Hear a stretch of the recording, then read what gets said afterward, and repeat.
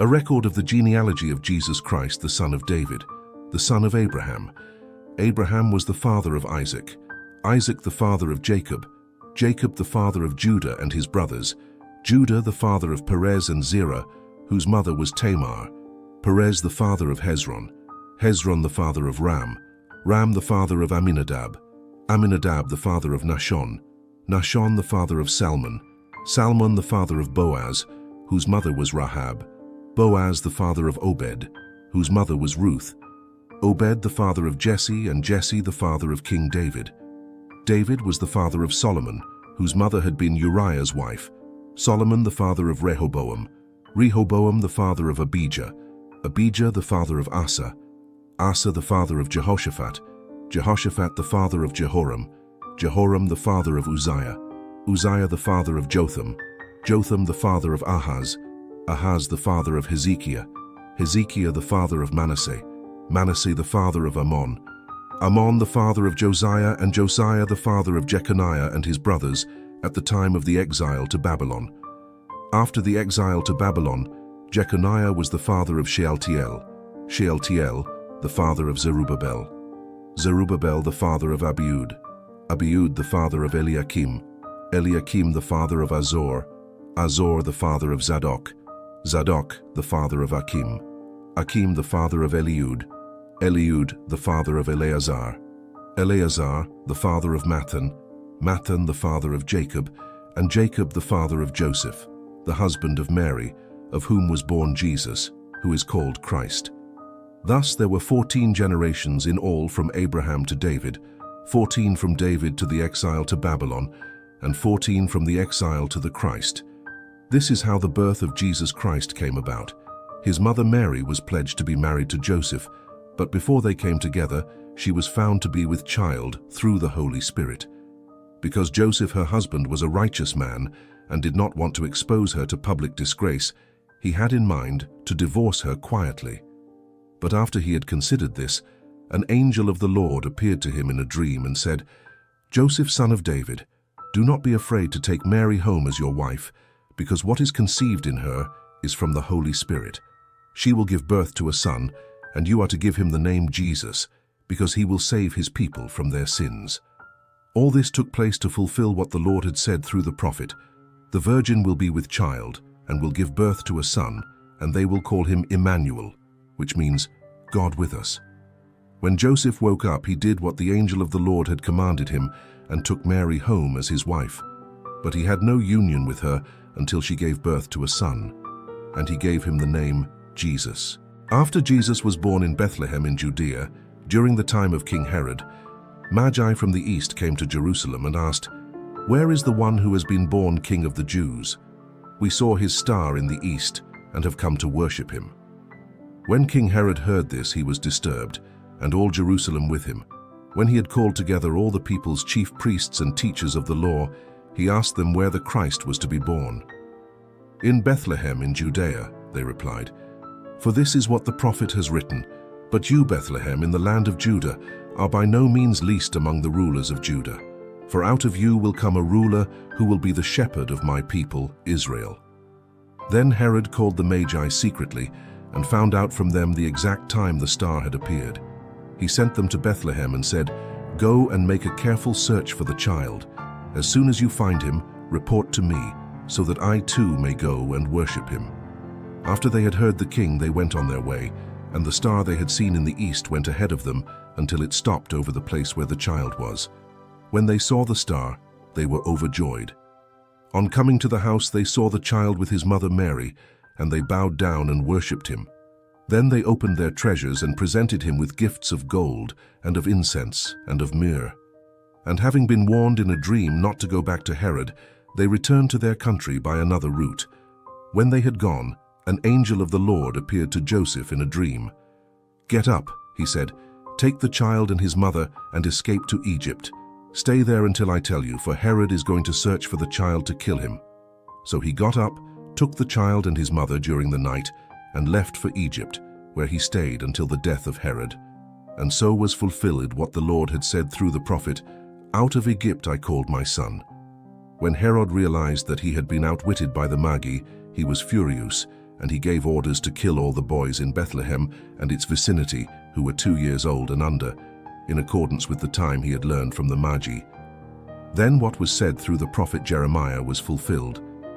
A voice is heard in Ramah, weeping and great mourning, Rachel weeping for her children and refusing to be comforted, because they are no more. After Herod died, an angel of the Lord appeared in a dream to Joseph in Egypt and said, "Get up, take the child and his mother, and go to the land of Israel, for those who were trying to take the child's life are dead." So he got up, took the child and his mother, and went to the land of Israel. But when he heard that Archelaus was reigning in Judea in place of his father Herod, he was afraid to go there.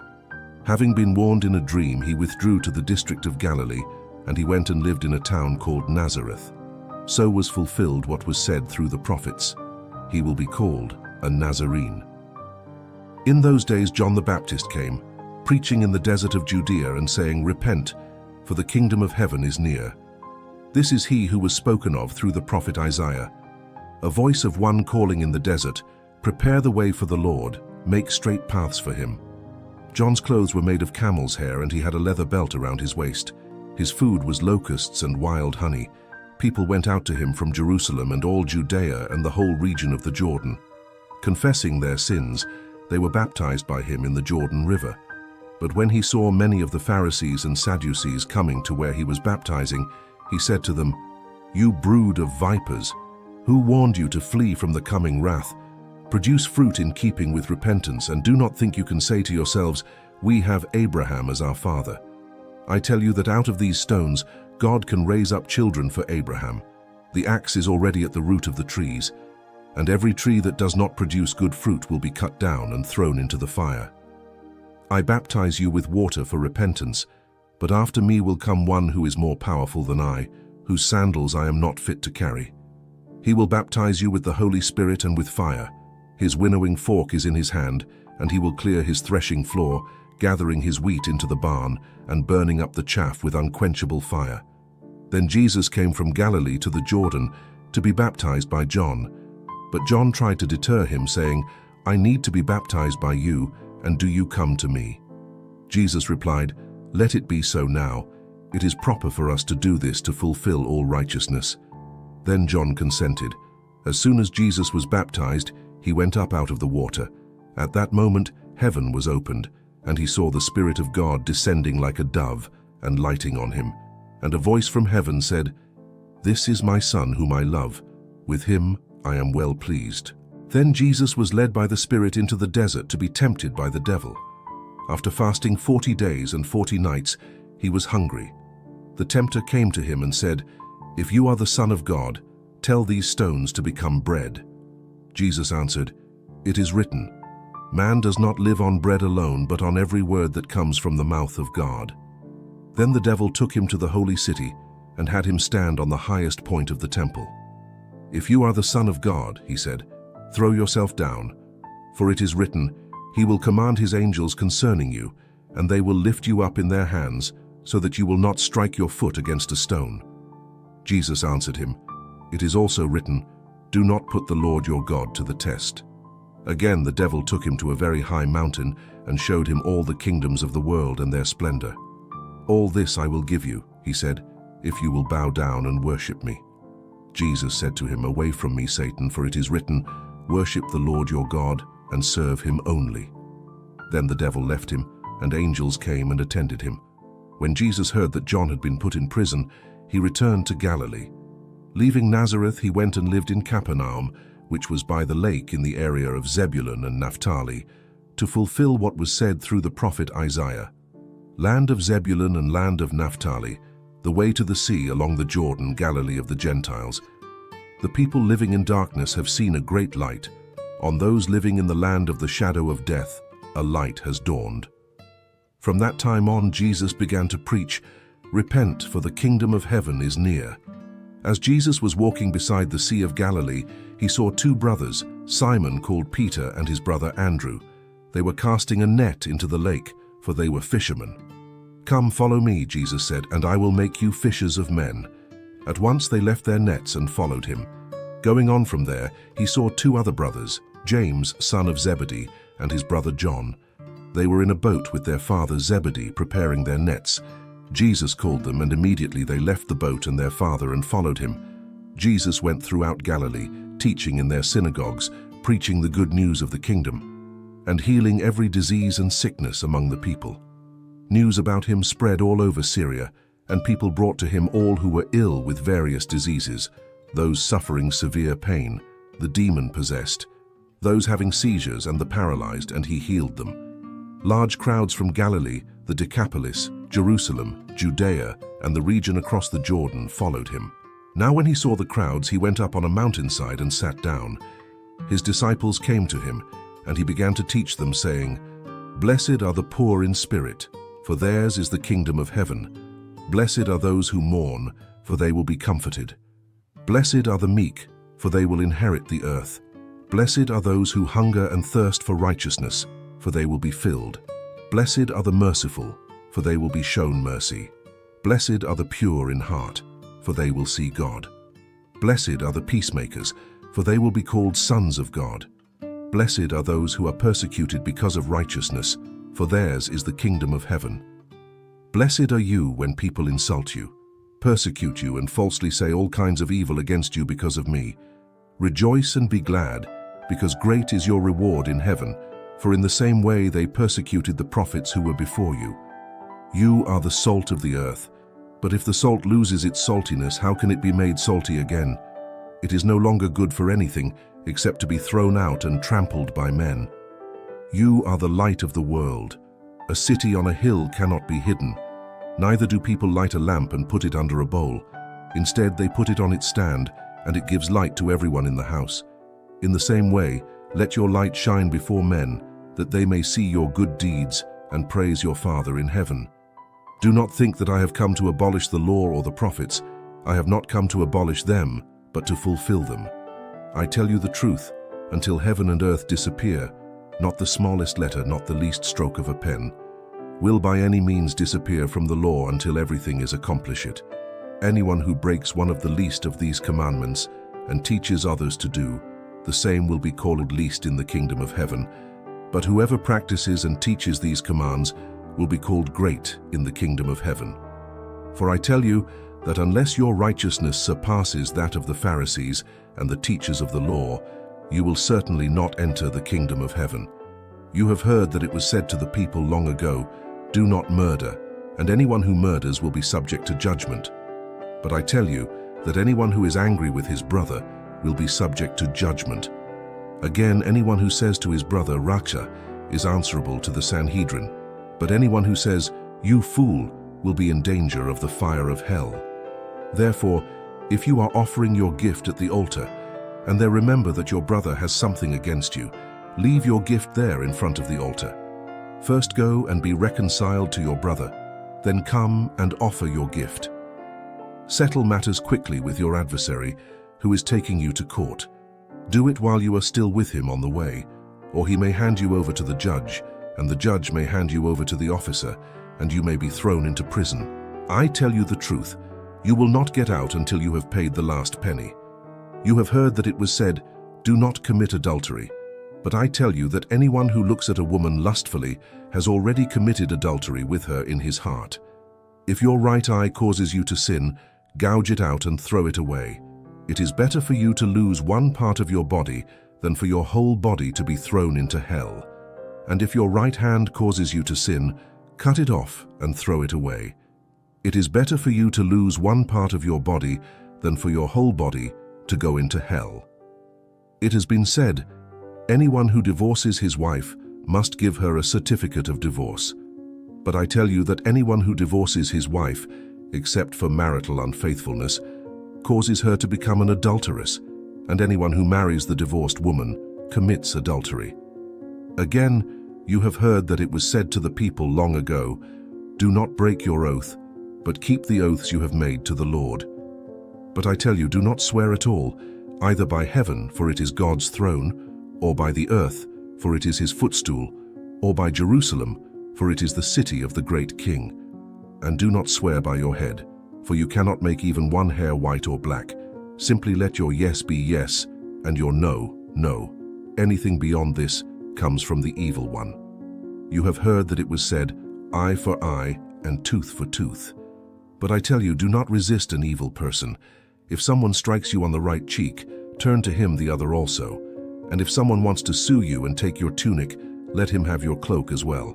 If someone forces you to go 1 mile, go with him 2 miles. Give to the one who asks you, and do not turn away from the one who wants to borrow from you. You have heard that it was said, love your neighbor and hate your enemy.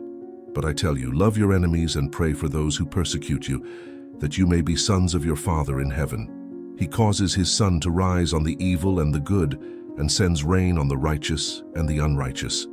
If you love those who love you, what reward will you get? Are not even the tax collectors doing that? And if you greet only your brothers, what are you doing more than others? Do not even pagans do that? Be perfect, therefore, as your heavenly Father is perfect. Be careful not to do your acts of righteousness before men, to be seen by them. If you do, you will have no reward from your Father in heaven.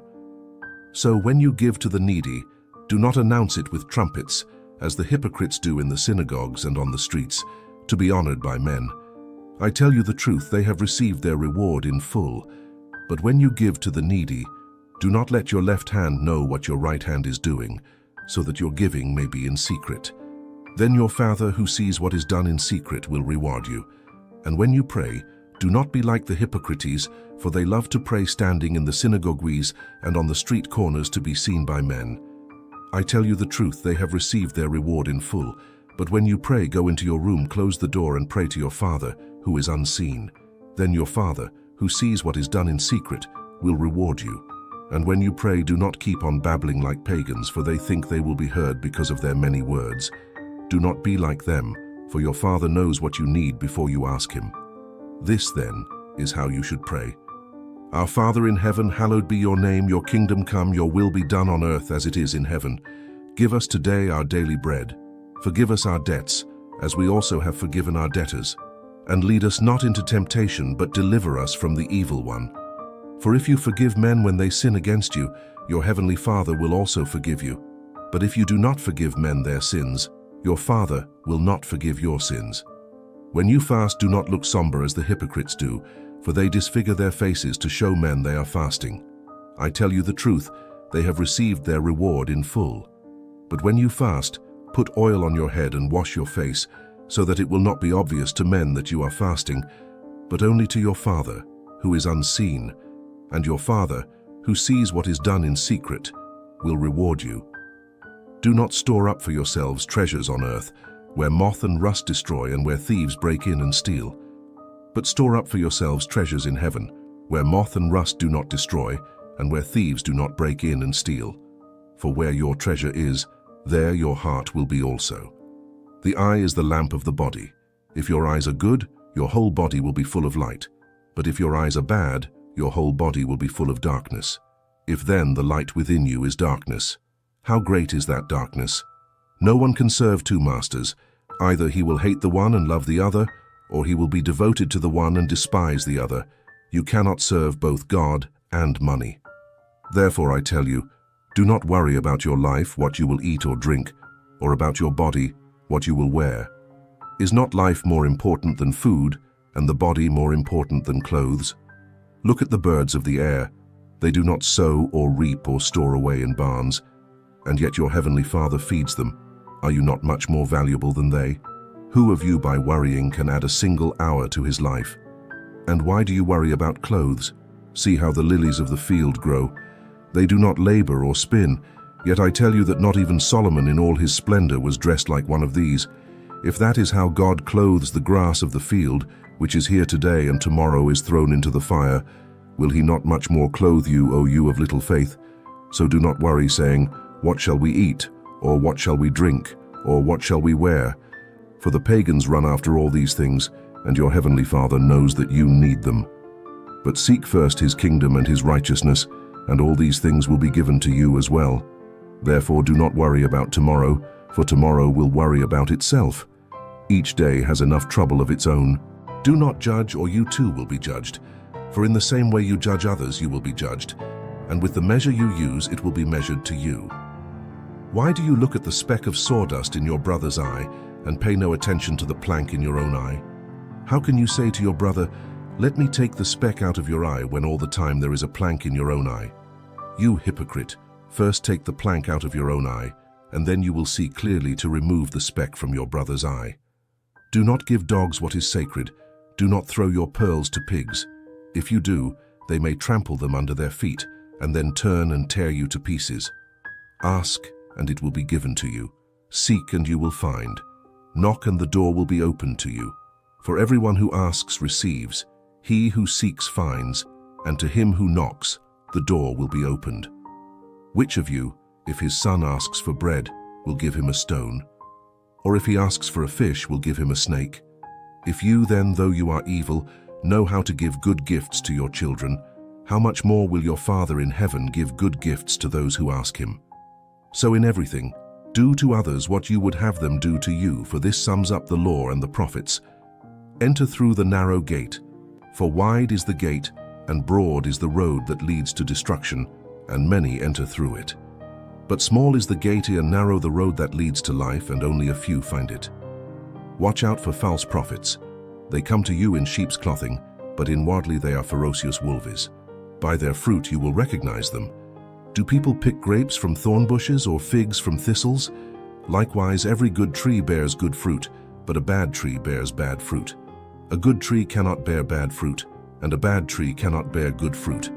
Every tree that does not bear good fruit is cut down and thrown into the fire. Thus by their fruit you will recognize them. Not everyone who says to me, Lord, Lord, will enter the kingdom of heaven, but only he who does the will of my Father who is in heaven.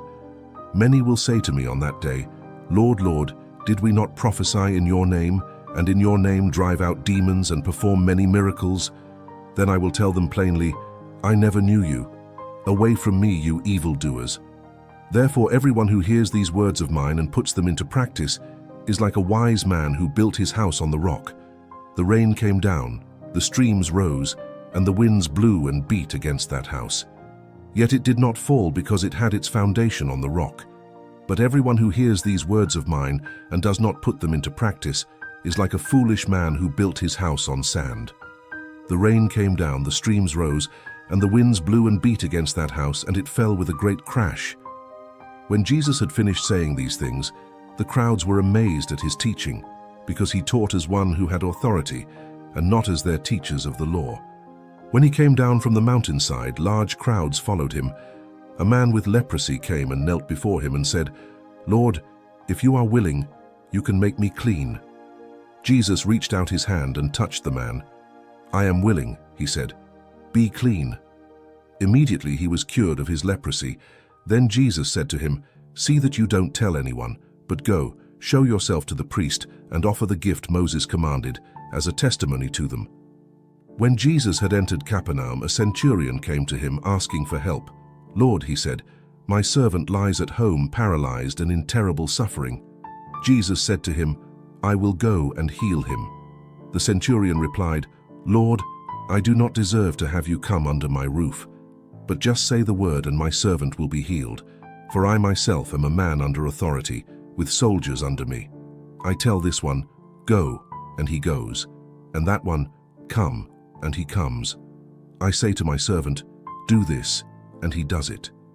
When Jesus heard this, he was astonished and said to those following him, I tell you the truth, I have not found anyone in Israel with such great faith. I say to you that many will come from the east and the west, and will take their places at the feast with Abraham, Isaac, and Jacob in the kingdom of heaven. But the subjects of the kingdom will be thrown outside into the darkness, where there will be weeping and gnashing of teeth. Then Jesus said to the centurion, Go, it will be done just as you believed it would. And his servant was healed at that very hour.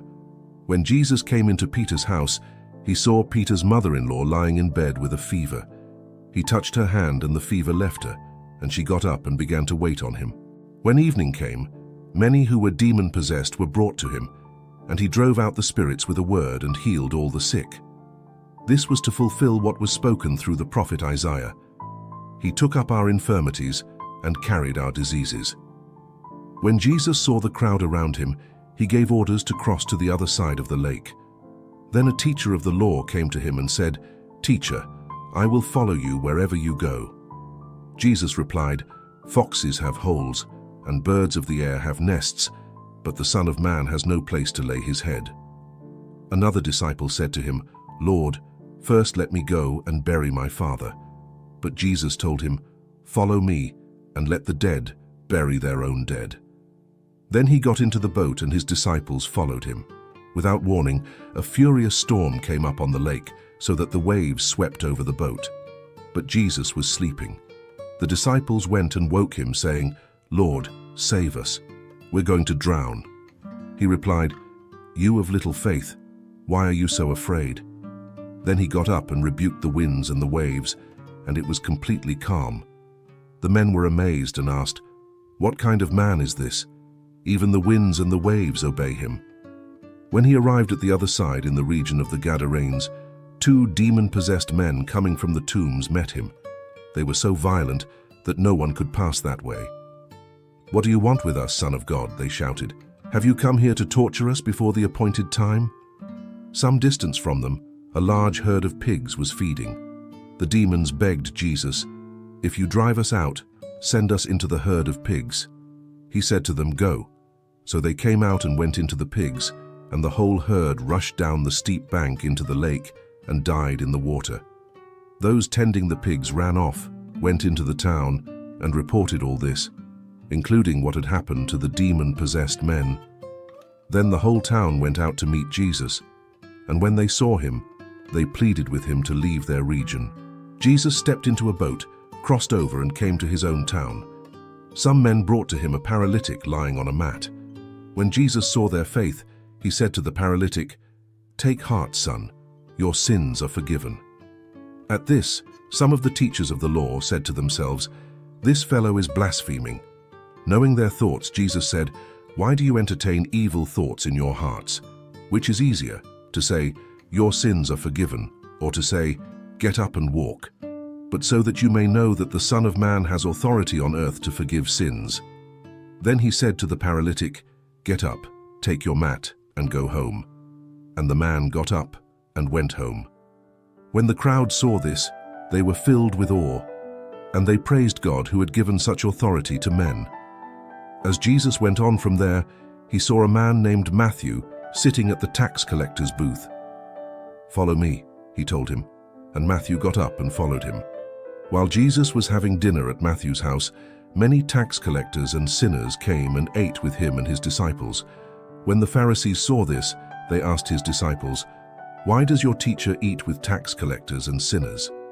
On hearing this, Jesus said, "It is not the healthy who need a doctor, but the sick.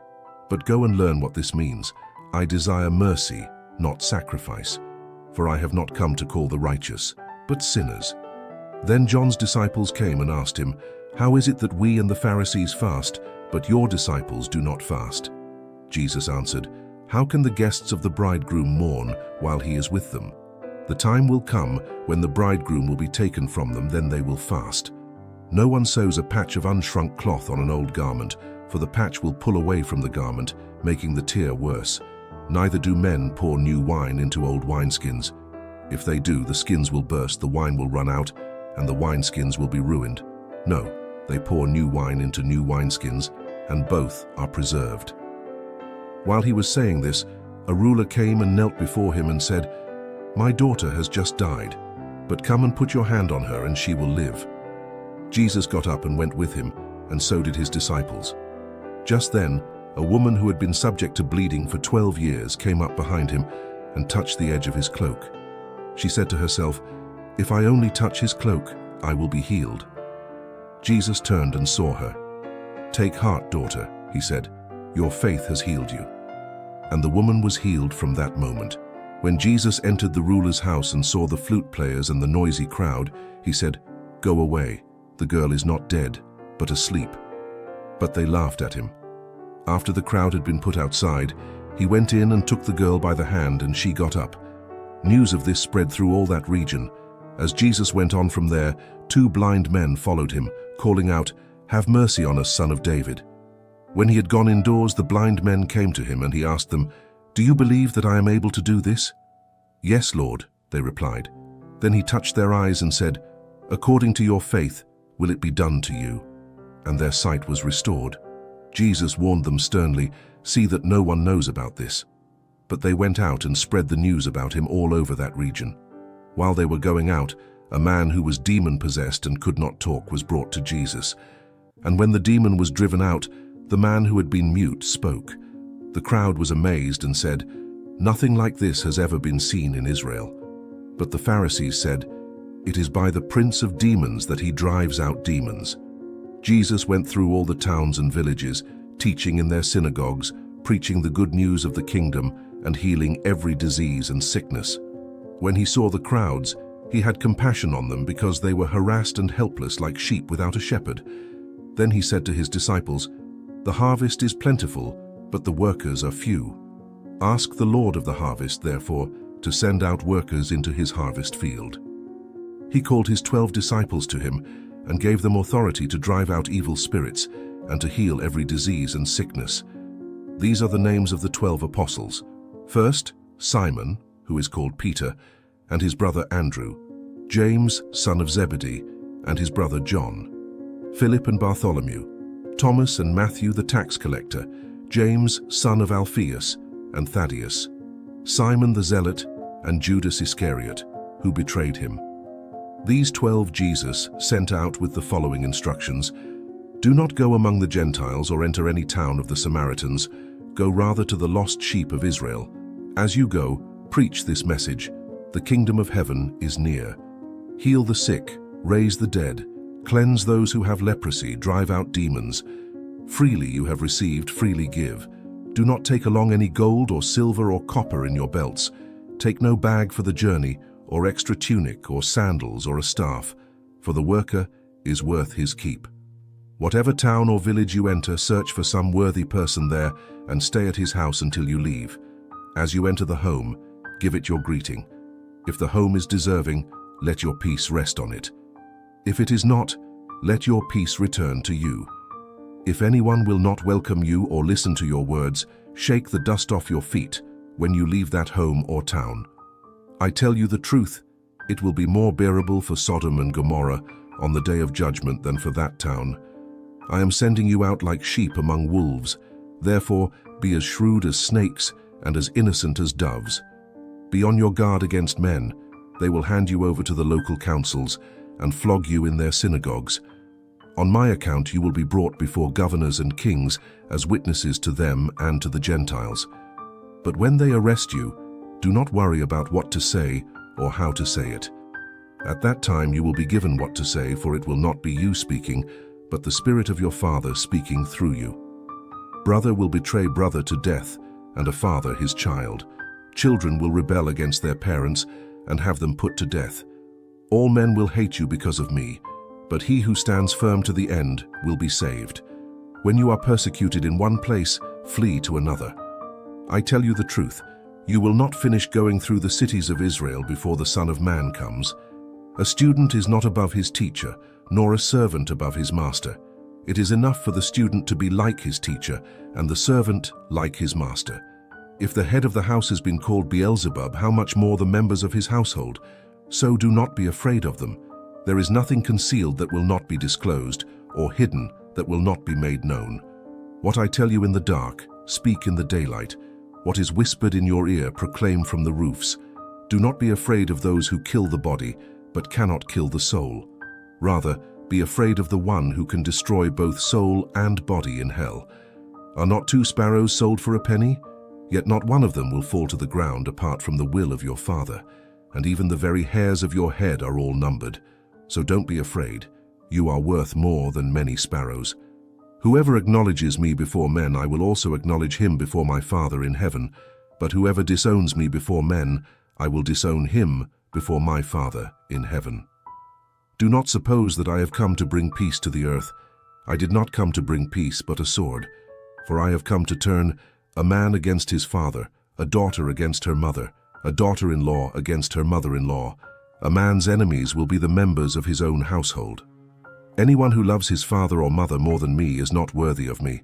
Anyone who loves his son or daughter more than me is not worthy of me. And anyone who does not take his cross and follow me is not worthy of me. Whoever finds his life will lose it, and whoever loses his life for my sake will find it. He who receives you receives me, and he who receives me receives the one who sent me. Anyone who receives a prophet because he is a prophet will receive a prophet's reward, and anyone who receives a righteous man because he is a righteous man will receive a righteous man's reward.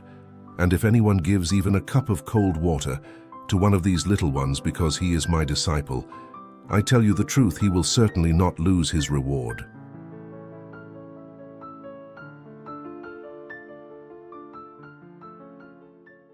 After Jesus had finished instructing his 12 disciples, he went on from there to teach and preach in the towns of Galilee. When John heard in prison what Christ was doing, he sent his disciples to ask him, "Are you the one who was to come, or should we expect someone else?" Jesus replied, "Go back and report to John what you hear and see. The blind receive sight, the lame walk, those who have leprosy are cured, the deaf hear, the dead are raised, and the good news is preached to the poor. Blessed is the man who does not fall away on account of me." As John's disciples were leaving, Jesus began to speak to the crowd about John. "What did you go out into the desert to see? A reed swayed by the wind? If not, what did you go out to see? A man dressed in fine clothes? No, those who wear fine clothes are in kings' palaces.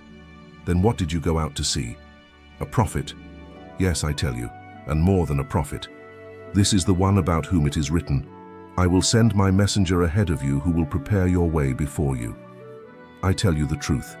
Among those born of women, there has not risen anyone greater than John the Baptist. Yet he who is least in the kingdom of heaven is greater than he.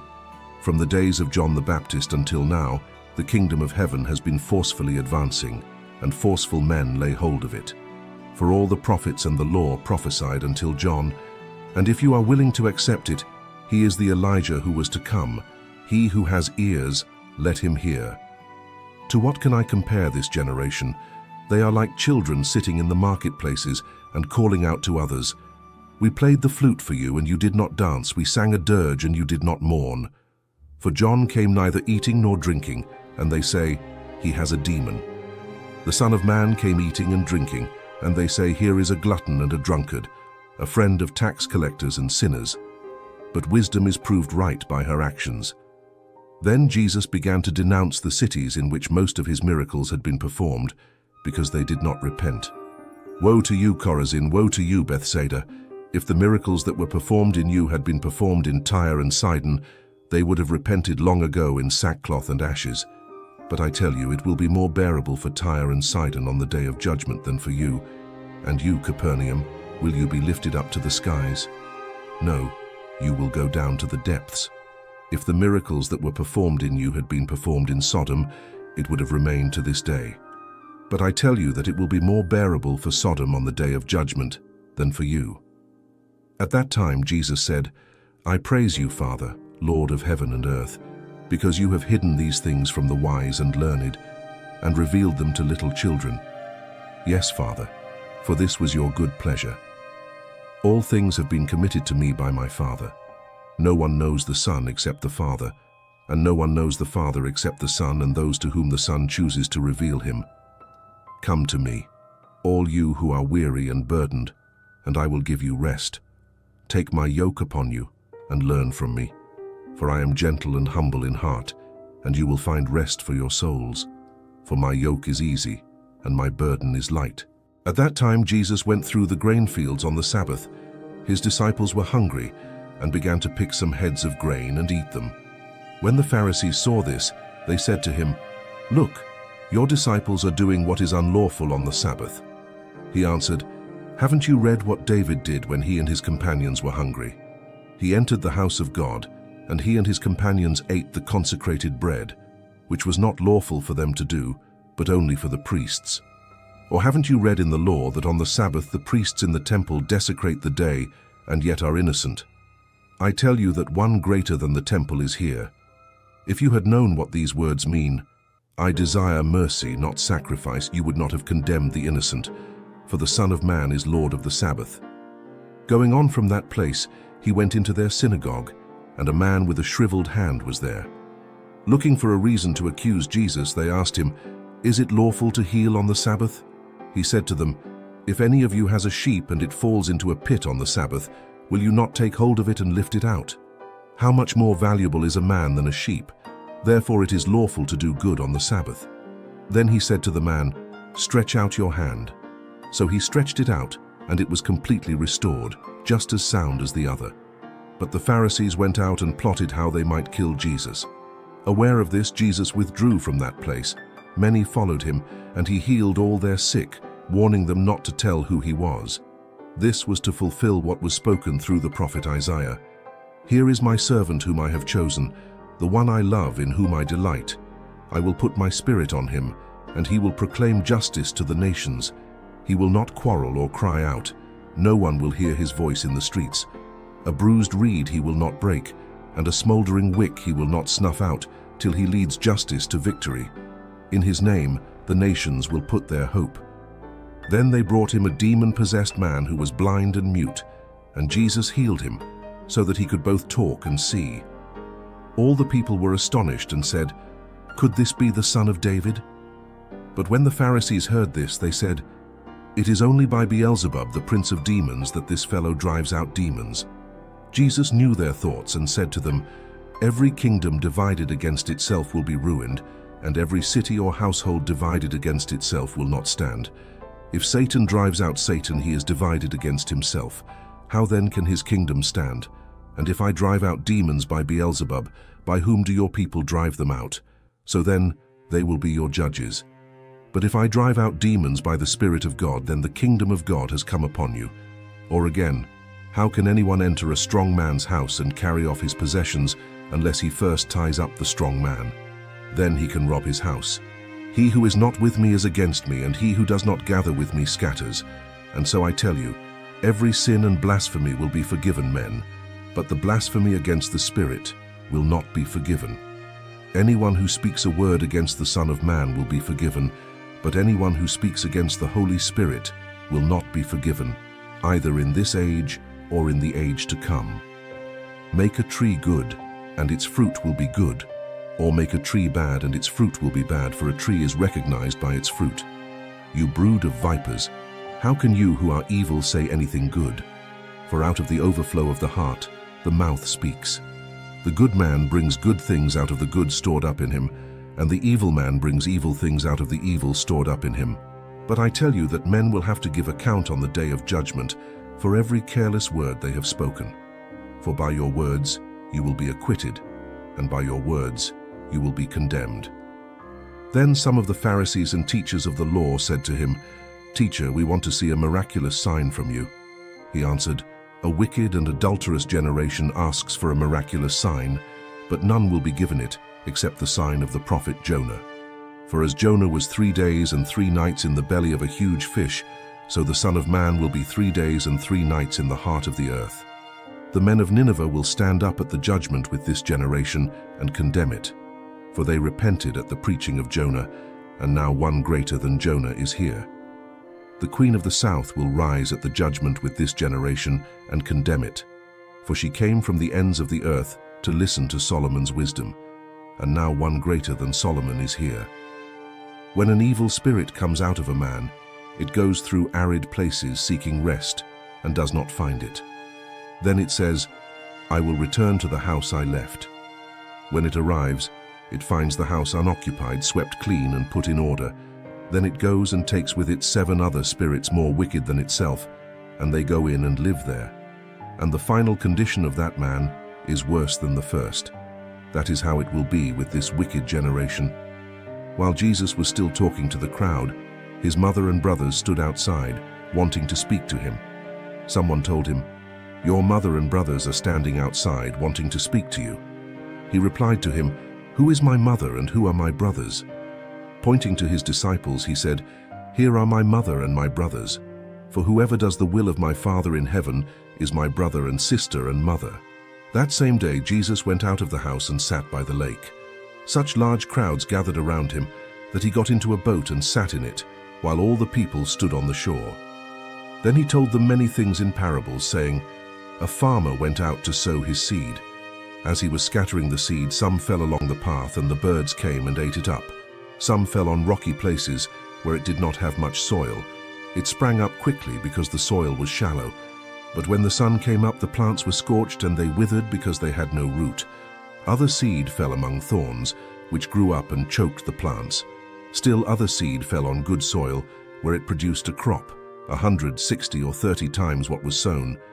He who has ears, let him hear."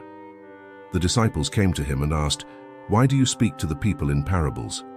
He replied, "The knowledge of the secrets of the kingdom of heaven has been given to you, but not to them. Whoever has will be given more, and he will have an abundance. Whoever does not have, even what he has, will be taken from him. This is why I speak to them in parables. Though seeing, they do not see. Though hearing, they do not hear or understand. In them is fulfilled the prophecy of Isaiah. You will be ever hearing but never understanding. You will be ever seeing but never perceiving. For this people's heart has become calloused. They hardly hear with their ears, and they have closed their eyes. Otherwise they might see with their eyes, hear with their ears, understand with their hearts, and turn, and I would heal them. But blessed are your eyes because they see, and your ears because they hear.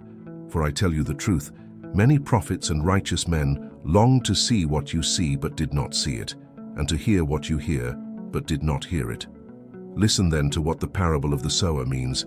When anyone hears the message about the kingdom and does not understand it, the evil one comes and snatches away what was sown in his heart. This is the seed sown along the path. The one who received the seed that fell on rocky places is the man who hears the word and at once receives it with joy. But since he has no root, he lasts only a short time. When trouble or persecution comes because of the word, he quickly falls away. The one who received the seed that fell among the thorns is the man who hears the word, but the worries of this life and the deceitfulness of wealth choke it, making it unfruitful. But the one who received the seed that fell on good soil is the man who hears the word and understands it. He produces a crop, yielding 100, 60, or 30 times what was sown. Jesus told them another parable. The kingdom of heaven is like a man who sowed good seed in his field. But while everyone was sleeping, his enemy came and sowed weeds among the wheat and went away. When the wheat sprouted and formed heads, then the weeds also appeared. The owner's servants came to him and said, "Sir, didn't you sow good seed in your field? Where then did the weeds come from?" "An enemy did this," he replied. The servants asked him, "Do you want us to go and pull them up?" "No," he answered, "because while you are pulling the weeds, you may root up the wheat with them. Let both grow together until the harvest.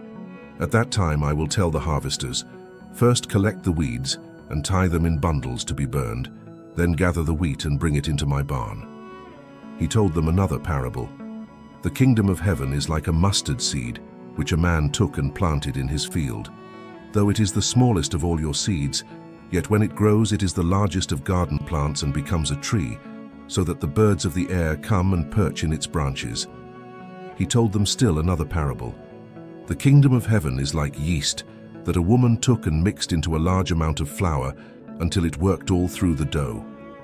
Jesus spoke all these things to the crowd in parables. He did not say anything to them without using a parable. So was fulfilled what was spoken through the prophet, "I will open my mouth in parables. I will utter things hidden since the creation of the world." Then he left the crowd and went into the house. His disciples came to him and said, "Explain to us the parable of the weeds in the field." He answered, "The one who sowed the good seed is the Son of Man. The field is the world, and the good seed stands for the sons of the kingdom. The weeds are the sons of the evil one, and the enemy who sows them is the devil. The harvest is the end of the age, and the harvesters are angels. As the weeds are pulled up and burned in the fire, so it will be at the end of the age. The Son of Man will send out his angels, and they will weed out of his kingdom everything that causes sin and all who do evil. They will throw them into the fiery furnace, where there will be weeping and gnashing of teeth. Then the righteous will shine like the sun in the kingdom of their Father. He who has ears, let him hear. The kingdom of heaven is like treasure hidden in a field. When a man found it, he hid it again, and then in his joy went and sold all he had and bought that field. Again, the kingdom of heaven is like a merchant looking for fine pearls. When he found one of great value, he went away and sold everything he had and bought it. Once again, the kingdom of heaven is like a net that was let down into the lake and caught all kinds of fish. When it was full, the fishermen pulled it up on the shore. Then they sat down and collected the good fish in baskets, but threw the bad away. This is how it will be at the end of the age. The angels will come and separate the wicked from the righteous, and throw them into the fiery furnace, where there will be weeping and gnashing of teeth. Have you understood all these things? Jesus asked. Yes, they replied. He said to them, Therefore every teacher of the law who has been instructed about the kingdom of heaven is like the owner of a house who brings out of his storeroom new treasures as well as old. When Jesus had finished these parables, he moved on from there. Coming to his hometown, he began teaching the people in their synagogue, and they were amazed. Where did this man get this wisdom and these miraculous powers? They asked. Isn't this the carpenter's son? Isn't his mother's name Mary? And aren't his brothers James, Joseph, Simon, and Judas? Aren't all his sisters with us? Where then did this man get all these things? And they took offense at him. But Jesus said to them, Only in his hometown and in his own house is a prophet without honor. And he did not do many miracles there because of their lack of faith. At that time Herod the Tetrarch heard the reports about Jesus, and he said to his attendants, This is John the Baptist. He has risen from the dead. That is why miraculous powers are at work in him. Now Herod had arrested John and bound him and put him in prison because of Herodias, his brother Philip's wife. For John had been saying to him, It is not lawful for you to have her. Herod wanted to kill John, but he was afraid of the people because they considered him a prophet. On Herod's birthday, the daughter of Herodias danced for them and pleased Herod so much that he promised with an oath to give her whatever she asked. Prompted by her mother, she said, Give me here on a platter the head of John the Baptist. The king was distressed, but because of his oaths and his dinner guests, he ordered that her request be granted and had John beheaded in the prison. His head was brought in on a platter and given to the girl who carried it to her mother. John's disciples came and took his body and buried it. Then they went and told Jesus. When Jesus heard what had happened, he withdrew by boat privately to a solitary place. Hearing of this, the crowds followed him on foot from the towns. When Jesus landed and saw a large crowd, he had compassion on them and healed their sick. As evening approached, the disciples came to him and said, This is a remote place and it's already getting late. Send the crowds away so they can go to the villages and buy themselves some food. Jesus replied, They do not need to go away. You give them something to eat. We have here only 5 loaves of bread and 2 fish, they answered. Bring them here to me, he said, and he directed the people to sit down on the grass. Taking the 5 loaves and the 2 fish, and looking up to heaven, he gave thanks and broke the loaves. Then he gave them to the disciples, and the disciples gave them to the people. They all ate and were satisfied, and the disciples picked up 12 basketfuls of broken pieces that were left over. The number of those who ate was about 5,000 men, besides women and children. Immediately Jesus made the disciples get into the boat and go on ahead of him to the other side, while he dismissed the crowd. After he had dismissed them, he went up on a mountainside by himself to pray. When evening came, he was there alone, but the boat was already a considerable distance from land, buffeted by the waves because the wind was against it. During the 4th watch of the night, Jesus went out to them walking on the lake. When the disciples saw him walking on the lake, they were terrified. It's a ghost, they said, and cried out in fear. But Jesus immediately said to them, Take courage, it is I, don't be afraid. Lord, if it's you, Peter replied, tell me to come to you on the water. Come, he said. Then Peter got down out of the boat, walked on the water, and came toward Jesus. But when he saw the wind, he was afraid, and beginning to sink, cried out, Lord, save me. Immediately Jesus reached out his hand and caught him. You of little faith, he said, why did you doubt? And when they climbed into the boat, the wind died down. Then those who were in the boat worshipped him, saying, Truly you are the Son of God. When they had crossed over, they landed at Gennesaret. And when the men of that place recognized Jesus, they sent word to all the surrounding country. People brought all their sick to him and begged him to let the sick just touch the edge of his cloak, and all who touched him were healed. Then some Pharisees and teachers of the law came to Jesus from Jerusalem and asked, Why do your disciples break the tradition of the elders? They don't wash their hands before they eat. Jesus replied, And why do you break the command of God for the sake of your tradition? For God said, Honor your father and mother, and anyone who curses his father or mother must be put to death. But you say that if a man says to his father or mother, 'Whatever help you might otherwise have received from me is a gift devoted to God,' he is not to honor his father with it. Thus you nullify the word of God for the sake of your tradition. You hypocrites! Isaiah was right when he prophesied about you. These people honor me with their lips, but their hearts are far from me. They worship me in vain. Their teachings are but rules taught by men."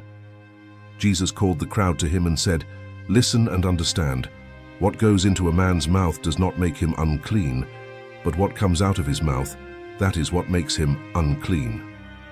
Then the disciples came to him and asked, "Do you know that the Pharisees were offended when they heard this?"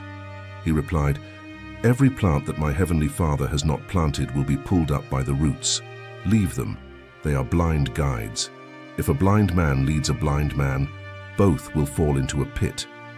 Peter said, "Explain the parable to us." "Are you still so dull?" Jesus asked them. "Don't you see that whatever enters the mouth goes into the stomach and then out of the body? But the things that come out of the mouth come from the heart, and these make a man unclean.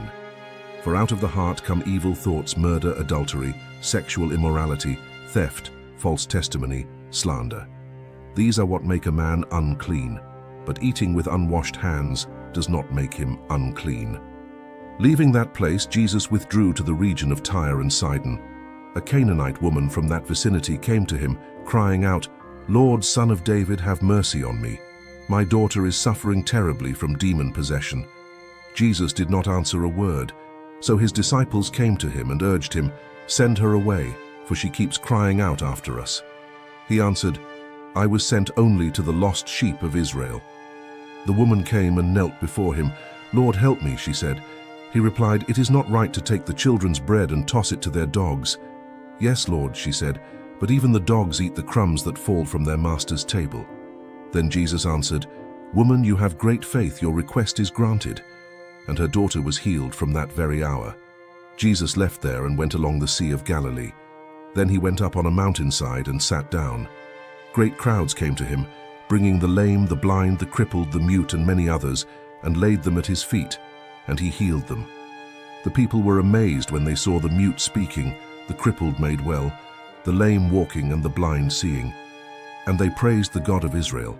Jesus called his disciples to him and said, "I have compassion for these people. They have already been with me 3 days and have nothing to eat. I do not want to send them away hungry, or they may collapse on the way."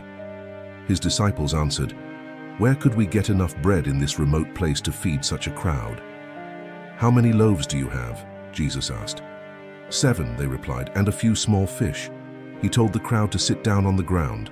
Then he took the 7 loaves and the fish, and when he had given thanks, he broke them and gave them to the disciples, and they in turn to the people. They all ate and were satisfied. Afterward, the disciples picked up 7 basketfuls of broken pieces that were left over. The number of those who ate was 4,000, besides women and children. After Jesus had sent the crowd away, he got into the boat and went to the vicinity of Magadan. The Pharisees and Sadducees came to Jesus and tested him by asking him to show them a sign from heaven. He replied, "When evening comes, you say, 'It will be fair weather, for the sky is red.' And in the morning, 'Today it will be stormy, for the sky is red and overcast.' You know how to interpret the appearance of the sky, but you cannot interpret the signs of the times.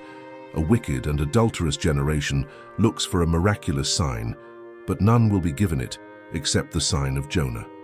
Jesus then left them and went away. When they went across the lake, the disciples forgot to take bread. "Be careful," Jesus said to them. "Be on your guard against the yeast of the Pharisees and Sadducees." They discussed this among themselves and said, "It is because we didn't bring any bread." Aware of their discussion, Jesus asked, "You of little faith, why are you talking among yourselves about having no bread? Do you still not understand? Don't you remember the 5 loaves for the 5,000 and how many basketfuls you gathered? Or the 7 loaves for the 4,000 and how many basketfuls you gathered? How is it you don't understand that I was not talking to you about bread? But be on your guard against the yeast of the Pharisees and Sadducees." Then they understood that he was not telling them to guard against the yeast used in bread, but against the teaching of the Pharisees and Sadducees. When Jesus came to the region of Caesarea Philippi, He asked his disciples, "Who do people say the Son of Man is?" They replied, "Some say John the Baptist, others say Elijah, and still others Jeremiah or one of the prophets." "But what about you?" he asked. "Who do you say I am?" Simon Peter answered, "You are the Christ, the Son of the living God." Jesus replied, "Blessed are you, Simon, son of Jonah, for this was not revealed to you by man but by my Father in heaven. And I tell you that you are Peter, and on this rock I will build my church, and the gates of Hades will not overcome it. I will give you the keys of the kingdom of heaven. Whatever you bind on earth will be bound in heaven, and whatever you loose on earth will be loosed in heaven." Then he warned his disciples not to tell anyone that he was the Christ. From that time on, Jesus began to explain to his disciples that he must go to Jerusalem and suffer many things at the hands of the elders, chief priests, and teachers of the law, and that he must be killed, and on the third day be raised to life. Peter took him aside and began to rebuke him. "Never, Lord," he said, "this shall never happen to you." Jesus turned and said to Peter, "Get behind me, Satan. You are a stumbling block to me. You do not have in mind the things of God, but the things of men." Then Jesus said to his disciples, "If anyone would come after me, he must deny himself and take up his cross and follow me. For whoever wants to save his life will lose it, but whoever loses his life for me will find it. What good will it be for a man if he gains the whole world, yet forfeits his soul? Or what can a man give in exchange for his soul? For the Son of Man is going to come in his Father's glory with his angels, and then he will reward each person according to what he has done. I tell you the truth, some who are standing here will not taste death before they see the Son of Man coming in his kingdom." After 6 days, Jesus took with him Peter, James, and John, the brother of James, and led them up a high mountain by themselves. There he was transfigured before them. His face shone like the sun, and his clothes became as white as the light. Just then, there appeared before them Moses and Elijah talking with Jesus. Peter said to Jesus, "Lord, it is good for us to be here. If you wish, I will put up 3 shelters, one for you, one for Moses, and one for Elijah." While he was still speaking, a bright cloud enveloped them, and a voice from the cloud said, "This is my Son, whom I love. With him I am well pleased. Listen to him." When the disciples heard this, they fell face down to the ground, terrified. But Jesus came and touched them. "Get up," he said. "Don't be afraid." When they looked up, they saw no one except Jesus. As they were coming down the mountain, Jesus instructed them, "Don't tell anyone what you have seen until the Son of Man has been raised from the dead." The disciples asked him, "Why then do the teachers of the law say that Elijah must come first?" Jesus replied, "To be sure, Elijah comes and will restore all things. But I tell you, Elijah has already come, and they did not recognize him but have done to him everything they wished. In the same way the Son of Man is going to suffer at their hands." Then the disciples understood that he was talking to them about John the Baptist. When they came to the crowd, a man approached Jesus and knelt before him. "Lord, have mercy on my son," he said. "He has seizures and is suffering greatly. He often falls into the fire or into the water. I brought him to your disciples, but they could not heal him." "O unbelieving and perverse generation," Jesus replied, "how long shall I stay with you? How long shall I put up with you? Bring the boy here to me." Jesus rebuked the demon, and it came out of the boy, and he was healed from that moment. Then the disciples came to Jesus in private and asked, "Why couldn't we drive it out?" He replied, "Because you have so little faith. I tell you the truth, if you have faith as small as a mustard seed, you can say to this mountain, 'Move from here to there,' and it will move. Nothing will be impossible for you." When they came together in Galilee, he said to them, "The Son of Man is going to be betrayed into the hands of men. They will kill him, and on the third day he will be raised to life." And the disciples were filled with grief. After Jesus and his disciples arrived in Capernaum, the collectors of the 2 drachma tax came to Peter and asked, "Doesn't your teacher pay the temple tax?" "Yes, he does," he replied. When Peter came into the house, Jesus was the first to speak. "What do you think, Simon?" he asked. "From whom do the kings of the earth collect duty and taxes? From their own sons or from others?" "From others," Peter answered. "Then the sons are exempt," Jesus said to him. "But so that we may not offend them, go to the lake and throw out your line. Take the first fish you catch, open its mouth, and you will find a 4-drachma coin. Take it and give it to them for my tax and yours." At that time the disciples came to Jesus and asked, "Who is the greatest in the kingdom of heaven?"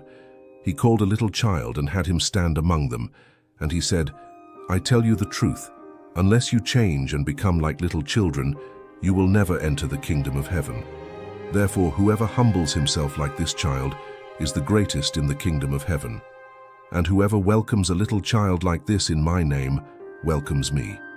But if anyone causes one of these little ones who believe in me to sin, it would be better for him to have a large millstone hung around his neck and to be drowned in the depths of the sea. Woe to the world because of the things that cause people to sin. Such things must come, but woe to the man through whom they come. If your hand or your foot causes you to sin, cut it off and throw it away. It is better for you to enter life maimed or crippled than to have 2 hands or 2 feet and be thrown into eternal fire. And if your eye causes you to sin, gouge it out and throw it away. It is better for you to enter life with 1 eye than to have 2 eyes and be thrown into the fire of hell. See that you do not look down on one of these little ones, for I tell you that their angels in heaven always see the face of my Father in heaven. What do you think? If a man owns 100 sheep and one of them wanders away, will he not leave the 99 on the hills and go to look for the one that wandered off? And if he finds it, I tell you the truth, he is happier about that 1 sheep than about the 99 that did not wander off. In the same way, your Father in heaven is not willing that any of these little ones should be lost. If your brother sins against you, go and show him his fault, just between the 2 of you. If he listens to you, you have won your brother over. But if he will not listen, take 1 or 2 others along, so that every matter may be established by the testimony of 2 or 3 witnesses. If he refuses to listen to them, tell it to the church. And if he refuses to listen even to the church, treat him as you would a pagan or a tax collector. I tell you the truth, whatever you bind on earth will be bound in heaven, and whatever you loose on earth will be loosed in heaven. Again, I tell you that if 2 of you on earth agree about anything you ask for, it will be done for you by my Father in heaven.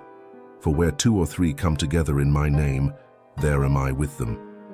Then Peter came to Jesus and asked, "Lord, how many times shall I forgive my brother when he sins against me? Up to 7 times?" Jesus answered, "I tell you, not 7 times, but 77 times. Therefore, the kingdom of heaven is like a king who wanted to settle accounts with his servants. As he began the settlement, a man who owed him 10,000 talents was brought to him. Since he was not able to pay, the master ordered that he and his wife and his children and all that he had be sold to repay the debt. The servant fell on his knees before him. "Be patient with me," he begged, "and I will pay back everything." The servant's master took pity on him, cancelled the debt, and let him go. But when that servant went out, he found one of his fellow servants who owed him 100 denarii. He grabbed him and began to choke him. "Pay back what you owe me," he demanded. His fellow servant fell to his knees and begged him, "Be patient with me and I will pay you back." But he refused. Instead, he went off and had the man thrown into prison until he could pay the debt. When the other servants saw what had happened, they were greatly distressed and went and told their master everything that had happened. Then the master called the servant in. "You wicked servant," he said, "I cancelled all that debt of yours because you begged me to. Shouldn't you have had mercy on your fellow servant just as I had on you?" In anger, his master turned him over to the jailers to be tortured until he should pay back all he owed. This is how my heavenly Father will treat each of you unless you forgive your brother from your heart. When Jesus had finished saying these things, he left Galilee and went into the region of Judea to the other side of the Jordan. Large crowds followed him, and he healed them there. Some Pharisees came to him to test him. They asked, "Is it lawful for a man to divorce his wife for any and every reason?" "Haven't you read," he replied, "that at the beginning the Creator made them male and female, and said, 'For this reason a man will leave his father and mother and be united to his wife, and the 2 will become one flesh'? So they are no longer 2 but 1. Therefore what God has joined together, let man not separate." "Why then," they asked, "did Moses command that a man give his wife a certificate of divorce and send her away?" Jesus replied, "Moses permitted you to divorce your wives because your hearts were hard, but it was not this way from the beginning. I tell you that anyone who divorces his wife, except for marital unfaithfulness, and marries another woman commits adultery." The disciples said to him, "If this is the situation between a husband and wife, it is better not to marry." Jesus replied, "Not everyone can accept this word, but only those to whom it has been given. For some are eunuchs because they were born that way. Others were made that way by men, and others have renounced marriage because of the kingdom of heaven. The one who can accept this should accept it." Then little children were brought to Jesus for him to place his hands on them and pray for them. But the disciples rebuked those who brought them. Jesus said, "Let the little children come to me and do not hinder them, for the kingdom of heaven belongs to such as these." When he had placed his hands on them, he went on from there.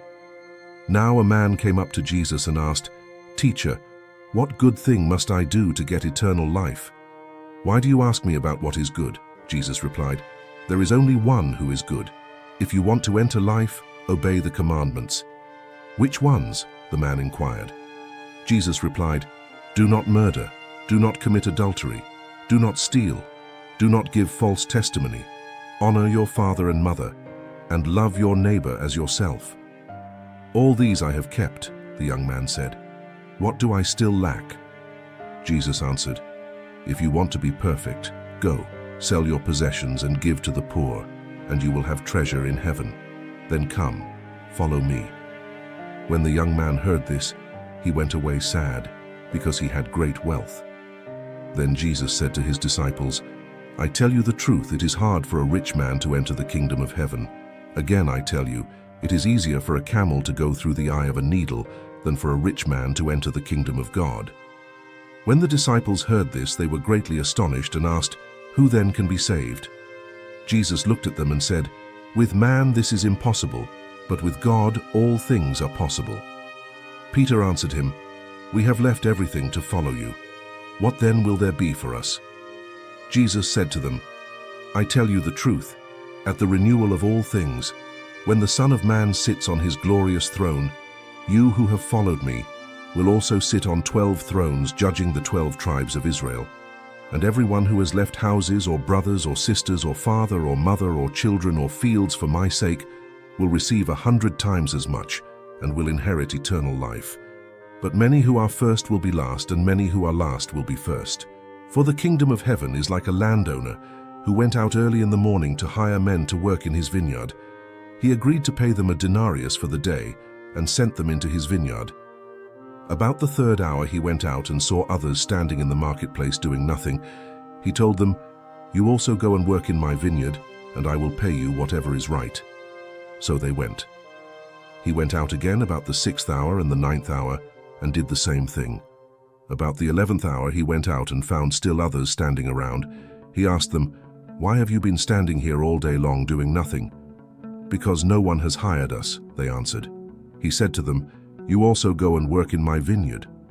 When evening came, the owner of the vineyard said to his foreman, "Call the workers and pay them their wages, beginning with the last ones hired and going on to the first." The workers who were hired about the 11th hour came and each received a denarius. So when those came who were hired first, they expected to receive more. But each one of them also received a denarius. When they received it, they began to grumble against the landowner.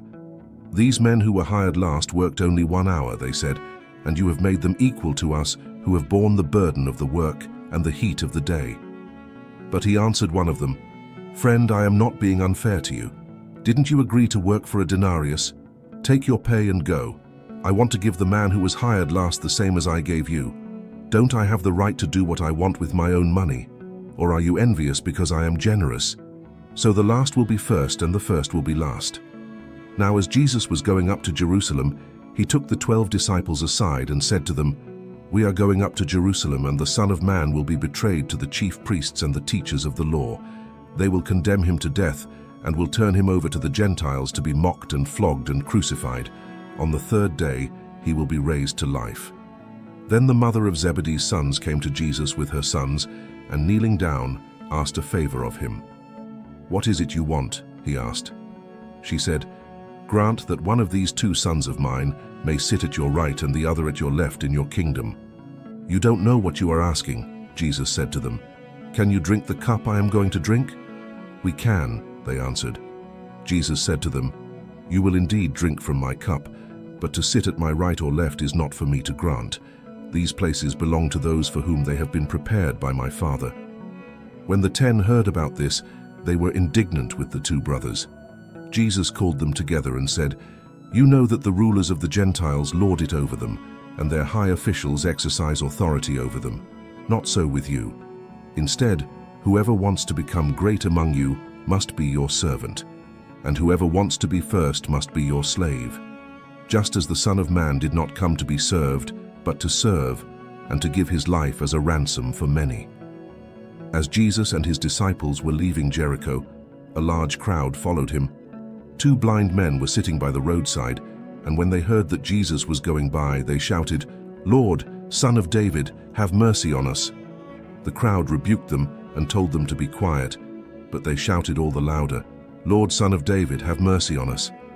Jesus stopped and called them. "What do you want me to do for you?" he asked. "Lord," they answered, "we want our sight." Jesus had compassion on them and touched their eyes. Immediately they received their sight and followed him.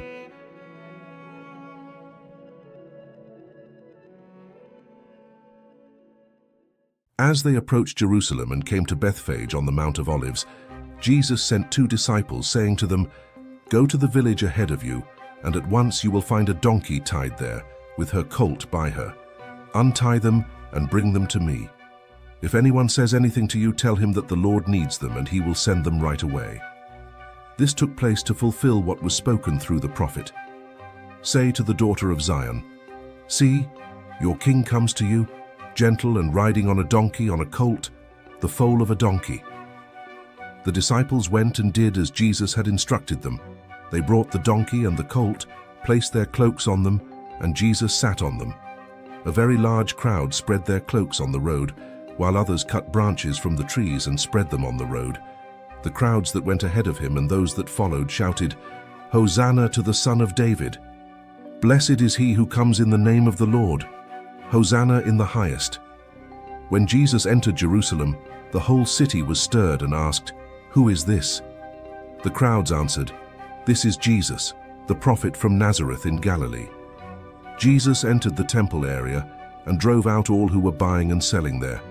He overturned the tables of the money changers and the benches of those selling doves. "It is written," he said to them, "My house will be called a house of prayer, but you are making it a den of robbers." The blind and the lame came to him at the temple, and he healed them. But when the chief priests and the teachers of the law saw the wonderful things he did, and the children shouting in the temple area, "Hosanna to the Son of David," they were indignant. "Do you hear what these children are saying?" they asked him. "Yes," replied Jesus. "Have you never read, 'From the lips of children and infants you have ordained praise'?" And he left them and went out of the city to Bethany, where he spent the night. Early in the morning, as he was on his way back to the city, he was hungry. Seeing a fig tree by the road, he went up to it but found nothing on it except leaves. Then he said to it, "May you never bear fruit again." Immediately the tree withered. When the disciples saw this, they were amazed. "How did the fig tree wither so quickly?" they asked. Jesus replied, "I tell you the truth, if you have faith and do not doubt, not only can you do what was done to the fig tree, but also you can say to this mountain, 'Go, throw yourself into the sea,' and it will be done. If you believe, you will receive whatever you ask for in prayer." Jesus entered the temple courts, and while he was teaching, the chief priests and the elders of the people came to him. "By what authority are you doing these things?" they asked. "And who gave you this authority?" Jesus replied, "I will also ask you one question. If you answer me, I will tell you by what authority I am doing these things. John's baptism, where did it come from? Was it from heaven or from men?" They discussed it among themselves and said, "If we say, 'From heaven,' he will ask, 'Then why didn't you believe him?' But if we say, 'From men,' we are afraid of the people, for they all hold that John was a prophet." So they answered Jesus, "We don't know." Then he said, "Neither will I tell you by what authority I am doing these things. What do you think?" There was a man who had 2 sons. He went to the first and said, "Son, go and work today in the vineyard." "I will not," he answered. But later he changed his mind and went. Then the father went to the other son and said the same thing. He answered, "I will, sir." But he did not go. Which of the 2 did what his father wanted? "The first," they answered. Jesus said to them, "I tell you the truth, the tax collectors and the prostitutes are entering the kingdom of God ahead of you. For John came to you to show you the way of righteousness, and you did not believe him, but the tax collectors and the prostitutes did. And even after you saw this, you did not repent and believe him." Listen to another parable. There was a landowner who planted a vineyard. He put a wall around it, dug a winepress in it, and built a watchtower. Then he rented the vineyard to some farmers and went away on a journey. When the harvest time approached, he sent his servants to the tenants to collect his fruit. The tenants seized his servants. They beat one, killed another, and stoned a third. Then he sent other servants to them, more than the first time, and the tenants treated them the same way. Last of all, he sent his son to them. "They will respect my son," he said. But when the tenants saw the son, they said to each other, "This is the heir. Come, let's kill him and take his inheritance." So they took him and threw him out of the vineyard and killed him. "Therefore, when the owner of the vineyard comes, what will he do to those tenants?" "He will bring those wretches to a wretched end," they replied, "and he will rent the vineyard to other tenants who will give him his share of the crop at harvest time." Jesus said to them, "Have you never read in the scriptures, 'The stone the builders rejected has become the capstone. The Lord has done this, and it is marvelous in our eyes.'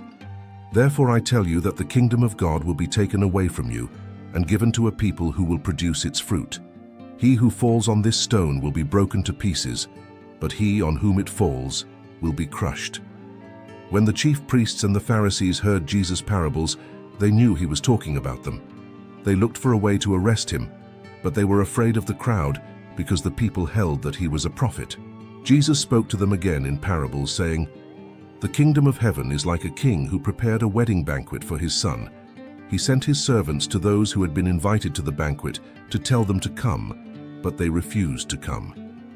Then he sent some more servants and said, 'Tell those who have been invited that I have prepared my dinner.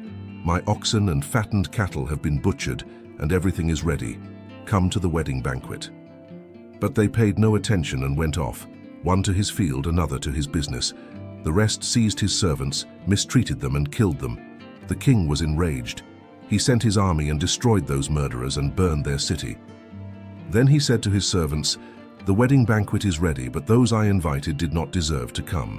Go to the street corners and invite to the banquet anyone you find.' So the servants went out into the streets and gathered all the people they could find, both good and bad, and the wedding hall was filled with guests. But when the king came in to see the guests, he noticed a man there who was not wearing wedding clothes. 'Friend,' he asked, 'how did you get in here without wedding clothes?' The man was speechless. Then the king told the attendants, 'Tie him hand and foot and throw him outside, into the darkness, where there will be weeping and gnashing of teeth. For many are invited, but few are chosen.' Then the Pharisees went out and laid plans to trap him in his words. They sent their disciples to him along with the Herodians. 'Teacher,' they said, 'we know you are a man of integrity and that you teach the way of God in accordance with the truth. You aren't swayed by men because you pay no attention to who they are. Tell us then, what is your opinion? Is it right to pay taxes to Caesar or not?' But Jesus, knowing their evil intent, said, 'You hypocrites, why are you trying to trap me? Show me the coin used for paying the tax.' They brought him a denarius, and he asked them, 'Whose portrait is this, and whose inscription?' 'Caesar's,' they replied. Then he said to them, 'Give to Caesar what is Caesar's, and to God what is God's.' When they heard this, they were amazed. So they left him and went away. That same day, the Sadducees, who say there is no resurrection, came to him with a question. 'Teacher,' they said, 'Moses told us that if a man dies without having children, his brother must marry the widow and have children for him. Now there were 7 brothers among us. The first one married and died, and since he had no children, he left his wife to his brother. The same thing happened to the second and third brother, right on down to the 7th. Finally, the woman died. Now then, at the resurrection, Whose wife will she be of the 7, since all of them were married to her?" Jesus replied, "You are in error, because you do not know the Scriptures or the power of God. At the resurrection, people will neither marry nor be given in marriage. They will be like the angels in heaven. But about the resurrection of the dead, have you not read what God said to you? I am the God of Abraham, the God of Isaac, and the God of Jacob. He is not the God of the dead, but of the living." When the crowds heard this, they were astonished at his teaching. Hearing that Jesus had silenced the Sadducees, the Pharisees got together. One of them, an expert in the law, tested him with this question, "Teacher, which is the greatest commandment in the law?" Jesus replied, "Love the Lord your God with all your heart, and with all your soul, and with all your mind. This is the first and greatest commandment, and the second is like it. Love your neighbor as yourself. All the law and the prophets hang on these 2 commandments." While the Pharisees were gathered together, Jesus asked them, "What do you think about the Christ? Whose son is he?" "The son of David," they replied. He said to them, "How is it then that David, speaking by the Spirit, calls him Lord? For he says, 'The Lord said to my Lord, sit at my right hand until I put your enemies under your feet.' If then David calls him Lord, how can he be his son?" No one could say a word in reply, and from that day on, no one dared to ask him any more questions. Then Jesus said to the crowds and to his disciples, "The teachers of the law and the Pharisees sit in Moses' seat, so you must obey them and do everything they tell you, but do not do what they do, for they do not practice what they preach. They tie up heavy loads and put them on men's shoulders, but they themselves are not willing to lift a finger to move them. Everything they do is done for men to see. They make their phylacteries wide and the tassels on their garments long. They love the place of honor at banquets and the most important seats in the synagogues. They love to be greeted in the marketplaces and to have men call them Rabbi. But you are not to be called Rabbi, for you have only one master and you are all brothers. And do not call anyone on earth Father, for you have one Father, and he is in heaven. Nor are you to be called Teacher, for you have one Teacher, the Christ. The greatest among you will be your servant. For whoever exalts himself will be humbled, and whoever humbles himself will be exalted. Woe to you, teachers of the law and Pharisees, you hypocrites! You shut the kingdom of heaven in men's faces. You yourselves do not enter, nor will you let those enter who are trying to. Woe to you, teachers of the law and Pharisees, you hypocrites! You travel over land and sea to win a single convert, and when he becomes one, you make him twice as much a son of hell as you are. Woe to you, blind guides! You say, if anyone swears by the temple, it means nothing. But if anyone swears by the gold of the temple, he is bound by his oath. You blind fools, which is greater, the gold or the temple that makes the gold sacred? You also say, if anyone swears by the altar, it means nothing. But if anyone swears by the gift on it, he is bound by his oath. You blind men, which is greater, the gift or the altar that makes the gift sacred? Therefore he who swears by the altar swears by it and by everything on it. And he who swears by the temple swears by it and by the one who dwells in it. And he who swears by heaven swears by God's throne and by the one who sits on it. Woe to you, teachers of the law and Pharisees, you hypocrites! You give 1/10 of your spices, mint, dill, and cumin, but you have neglected the more important matters of the law, justice, mercy, and faithfulness. You should have practiced the latter without neglecting the former. You blind guides, you strain out a gnat but swallow a camel. Woe to you, teachers of the law and Pharisees, you hypocrites! You clean the outside of the cup and dish, but inside they are full of greed and self-indulgence. Blind Pharisee, first clean the inside of the cup and dish, and then the outside also will be clean. Woe to you, teachers of the law and Pharisees, you hypocrites! You are like whitewashed tombs, which look beautiful on the outside, but on the inside are full of dead men's bones and everything unclean. In the same way, on the outside you appear to people as righteous, but on the inside you are full of hypocrisy and wickedness. Woe to you, teachers of the law and Pharisees, you hypocrites! You build tombs for the prophets and decorate the graves of the righteous. And you say, if we had lived in the days of our forefathers, we would not have taken part with them in shedding the blood of the prophets. So you testify against yourselves that you are the descendants of those who murdered the prophets. Fill up then the measure of the sin of your forefathers. You snakes, you brood of vipers, how will you escape being condemned to hell? Therefore I am sending you prophets and wise men and teachers. Some of them you will kill and crucify, others you will flog in your synagogues and pursue from town to town. And so upon you will come all the righteous blood that has been shed on earth, from the blood of righteous Abel to the blood of Zechariah son of Berechiah, whom you murdered between the temple and the altar. I tell you the truth, all this will come upon this generation. O Jerusalem, Jerusalem, you who kill the prophets and stone those sent to you, how often I have longed to gather your children together, as a hen gathers her chicks under her wings, but you were not willing. Look, your house is left to you desolate. For I tell you, you will not see me again until you say, Blessed is he who comes in the name of the Lord. Jesus left the temple and was walking away, when his disciples came up to him to call his attention to its buildings.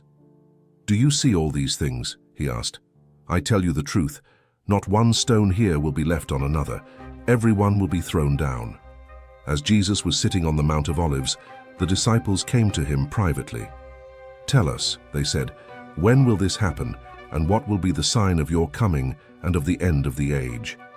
Jesus answered, Watch out that no one deceives you, for many will come in my name claiming I am the Christ, and will deceive many.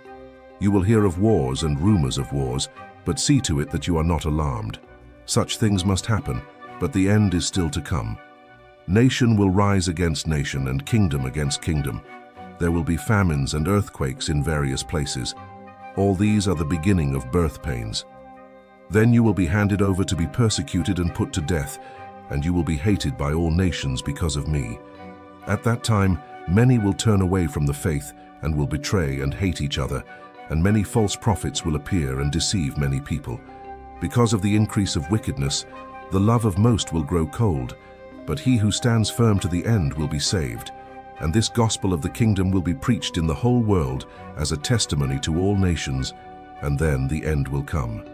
So when you see standing in the holy place the abomination that causes desolation, spoken of through the prophet Daniel, let the reader understand. Then let those who are in Judea flee to the mountains. Let no one on the roof of his house go down to take anything out of the house. Let no one in the field go back to get his cloak. How dreadful it will be in those days for pregnant women and nursing mothers. Pray that your flight will not take place in winter or on the Sabbath, for then there will be great distress, unequaled from the beginning of the world until now, and never to be equaled again.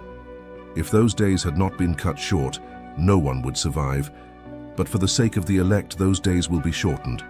At that time, if anyone says to you, Look, here is the Christ, or There he is, do not believe it. For false Christs and false prophets will appear and perform great signs and miracles to deceive even the elect, if that were possible. See, I have told you ahead of time. So if anyone tells you, There he is, out in the desert, do not go out. Or, Here he is, in the inner rooms, do not believe it. For as lightning that comes from the east is visible even in the west, so will be the coming of the Son of Man. Wherever there is a carcass, there the vultures will gather. Immediately after the distress of those days, the sun will be darkened and the moon will not give its light, the stars will fall from the sky, and the heavenly bodies will be shaken. At that time the sign of the Son of Man will appear in the sky, and all the nations of the earth will mourn. They will see the Son of Man coming on the clouds of the sky, with power and great glory. And he will send his angels with a loud trumpet call, and they will gather his elect from the four winds, from one end of the heavens to the other. Now learn this lesson from the fig tree. As soon as its twigs get tender and its leaves come out, you know that summer is near. Even so, when you see all these things, you know that it is near, right at the door. I tell you the truth, this generation will certainly not pass away until all these things have happened. Heaven and earth will pass away, but my words will never pass away. No one knows about that day or hour, not even the angels in heaven nor the Son, but only the Father. As it was in the days of Noah, so it will be at the coming of the Son of Man. For in the days before the flood, people were eating and drinking, marrying and giving in marriage, up to the day Noah entered the ark, and they knew nothing about what would happen until the flood came and took them all away. That is how it will be at the coming of the Son of Man. 2 men will be in the field, one will be taken and the other left. 2 women will be grinding with a handmill. One will be taken and the other left. Therefore keep watch, because you do not know on what day your Lord will come.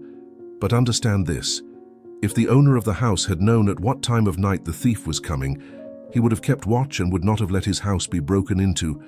So you also must be ready, because the Son of Man will come at an hour when you do not expect him. Who then is the faithful and wise servant whom the master has put in charge of the servants in his household, to give them their food at the proper time? It will be good for that servant whose master finds him doing so when he returns. I tell you the truth, he will put him in charge of all his possessions. But suppose that servant is wicked and says to himself, "My master is staying away a long time," and he then begins to beat his fellow servants and to eat and drink with drunkards. The master of that servant will come on a day when he does not expect him, and at an hour he is not aware of. He will cut him to pieces and assign him a place with the hypocrites, where there will be weeping and gnashing of teeth. At that time the kingdom of heaven will be like 10 virgins who took their lamps and went out to meet the bridegroom. 5 of them were foolish, and 5 were wise. The foolish ones took their lamps, but did not take any oil with them. The wise, however, took oil in jars along with their lamps. The bridegroom was a long time in coming, and they all became drowsy and fell asleep. At midnight the cry rang out, "Here's the bridegroom, come out to meet him." Then all the virgins woke up and trimmed their lamps. The foolish ones said to the wise, "Give us some of your oil, our lamps are going out." "No," they replied, "there may not be enough for both us and you. Instead, go to those who sell oil and buy some for yourselves." But while they were on their way to buy the oil, the bridegroom arrived. The virgins who were ready went in with him to the wedding banquet, and the door was shut. Later, the others also came. "Sir, sir," they said, "open the door for us." But he replied, "I tell you the truth, I don't know you. Therefore keep watch, because you do not know the day or the hour." Again, it will be like a man going on a journey, who called his servants and entrusted his property to them. To one he gave 5 talents of money, to another 2 talents, and to another 1 talent, each according to his ability. Then he went on his journey. The man who had received the 5 talents went at once and put his money to work and gained 5 more. So also the one with the 2 talents gained 2 more. But the man who had received the 1 talent went off, dug a hole in the ground and hid his master's money. After a long time the master of those servants returned and settled accounts with them. The man who had received the 5 talents brought the other 5. "Master," he said, "you entrusted me with 5 talents. See, I have gained 5 more." His master replied, "Well done, good and faithful servant. You have been faithful with a few things. I will put you in charge of many things. Come and share your master's happiness." The man with the 2 talents also came. "Master," he said, "you entrusted me with 2 talents. See, I have gained 2 more." His master replied, "Well done, good and faithful servant. You have been faithful with a few things. I will put you in charge of many things. Come and share your master's happiness." Then the man who had received the 1 talent came. "Master," he said, "I knew that you are a hard man, harvesting where you have not sown and gathering where you have not scattered seed. So I was afraid and went out and hid your talent in the ground. See, here is what belongs to you." His master replied, "You wicked, lazy servant. So you knew that I harvest where I have not sown and gather where I have not scattered seed. Well then, you should have put my money on deposit with the bankers, so that when I returned, I would have received it back with interest. Take the talent from him and give it to the one who has the 10 talents. For everyone who has will be given more, and he will have an abundance. Whoever does not have, even what he has will be taken from him. And throw that worthless servant outside into the darkness, where there will be weeping and gnashing of teeth. When the Son of Man comes in his glory, and all the angels with him, he will sit on his throne in heavenly glory. All the nations will be gathered before him, and he will separate the people one from another, as a shepherd separates the sheep from the goats. He will put the sheep on his right, and the goats on his left. Then the king will say to those on his right, "Come, you who are blessed by my Father, take your inheritance, the kingdom prepared for you since the creation of the world. For I was hungry, and you gave me something to eat. I was thirsty, and you gave me something to drink. I was a stranger, and you invited me in. I needed clothes, and you clothed me. I was sick, and you looked after me. I was in prison, and you came to visit me. Then the righteous will answer him, Lord, when did we see you hungry and feed you, or thirsty and give you something to drink? When did we see you a stranger and invite you in, or needing clothes and clothe you? When did we see you sick or in prison and go to visit you? The king will reply, I tell you the truth, whatever you did for one of the least of these brothers of mine, you did for me. Then he will say to those on his left, Depart from me, you who are cursed, into the eternal fire prepared for the devil and his angels.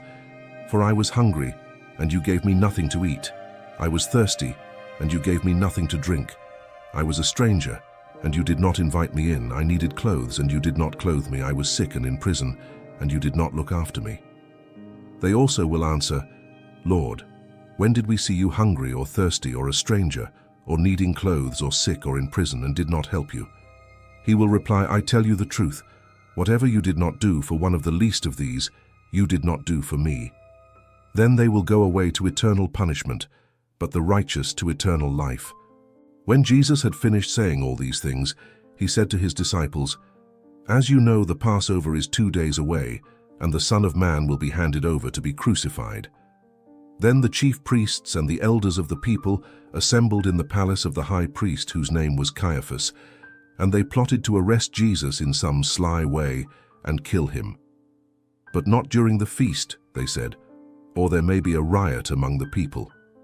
While Jesus was in Bethany, in the home of a man known as Simon the leper, a woman came to him with an alabaster jar of very expensive perfume, which she poured on his head as he was reclining at the table. When the disciples saw this, they were indignant. Why this waste, they asked. This perfume could have been sold at a high price and the money given to the poor. Aware of this, Jesus said to them, Why are you bothering this woman? She has done a beautiful thing to me. The poor you will always have with you, but you will not always have me. When she poured this perfume on my body, she did it to prepare me for burial. I tell you the truth, wherever this gospel is preached throughout the world, what she has done will also be told in memory of her. Then one of the 12, the one called Judas Iscariot, went to the chief priests and asked, What are you willing to give me if I hand him over to you? So they counted out for him 30 silver coins. From then on, Judas watched for an opportunity to hand him over. On the first day of the Feast of Unleavened Bread, the disciples came to Jesus and asked, Where do you want us to make preparations for you to eat the Passover? He replied, Go into the city to a certain man and tell him, The teacher says, My appointed time is near. I am going to celebrate the Passover with my disciples at your house. So the disciples did as Jesus had directed them and prepared the Passover. When evening came, Jesus was reclining at the table with the 12, and while they were eating, he said, I tell you the truth, one of you will betray me. They were very sad and began to say to him one after the other, Surely not I, Lord. Jesus replied, The one who has dipped his hand into the bowl with me will betray me. The Son of Man will go just as it is written about him. But woe to that man who betrays the Son of Man. It would be better for him if he had not been born. Then Judas, the one who would betray him, said, Surely not I, Rabbi. Jesus answered, Yes, it is you. While they were eating, Jesus took bread, gave thanks and broke it, and gave it to his disciples, saying, Take and eat. This is my body. Then he took the cup, gave thanks, and offered it to them, saying, Drink from it, all of you. This is my blood of the covenant, which is poured out for many for the forgiveness of sins. I tell you, I will not drink of this fruit of the vine from now on until that day when I drink it anew with you in my Father's kingdom. When they had sung a hymn, they went out to the Mount of Olives. Then Jesus told them, This very night you will all fall away on account of me, for it is written, I will strike the shepherd, and the sheep of the flock will be scattered. But after I have risen, I will go ahead of you into Galilee. Peter replied, Even if all fall away on account of you, I never will. I tell you the truth, Jesus answered. This very night, before the rooster crows, you will disown me 3 times. But Peter declared, Even if I have to die with you, I will never disown you. And all the other disciples said the same. Then Jesus went with his disciples to a place called Gethsemane, and he said to them, Sit here while I go over there and pray. He took Peter and the 2 sons of Zebedee along with him, and he began to be sorrowful and troubled. Then he said to them, "My soul is overwhelmed with sorrow to the point of death. Stay here and keep watch with me." Going a little farther, he fell with his face to the ground and prayed, "My Father, if it is possible, may this cup be taken from me. Yet not as I will, but as you will." Then he returned to his disciples and found them sleeping. "Could you men not keep watch with me for 1 hour?" he asked Peter. "Watch and pray so that you will not fall into temptation. The spirit is willing, but the body is weak." He went away a second time and prayed, "My Father, if it is not possible for this cup to be taken away unless I drink it, may your will be done."